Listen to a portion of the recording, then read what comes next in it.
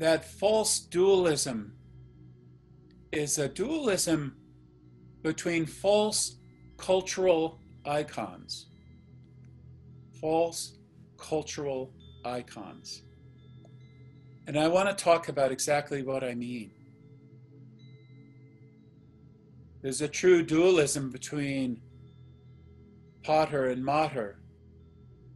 The false dualism is between the cultural icon of what it means to be a man and the cultural icon of what it means to be a woman.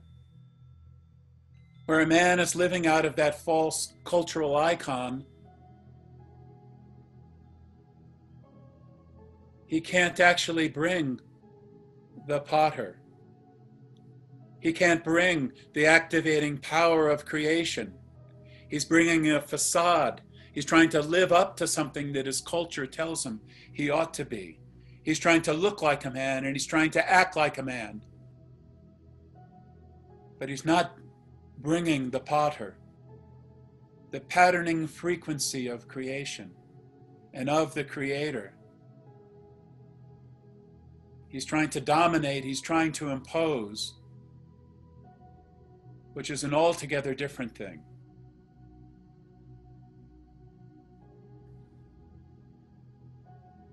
Of course, it doesn't take a man to bring the pater, and it doesn't take a woman to bring the mater.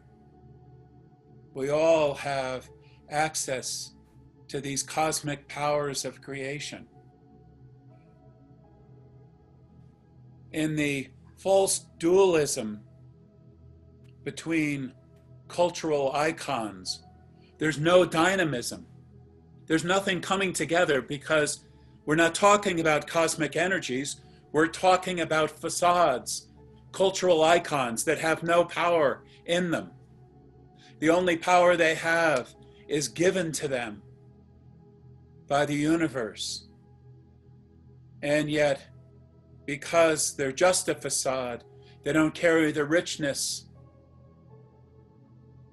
They don't carry the possibility of true union. Unifying icons does not create life. Unifying of pater and mater brings the child of life.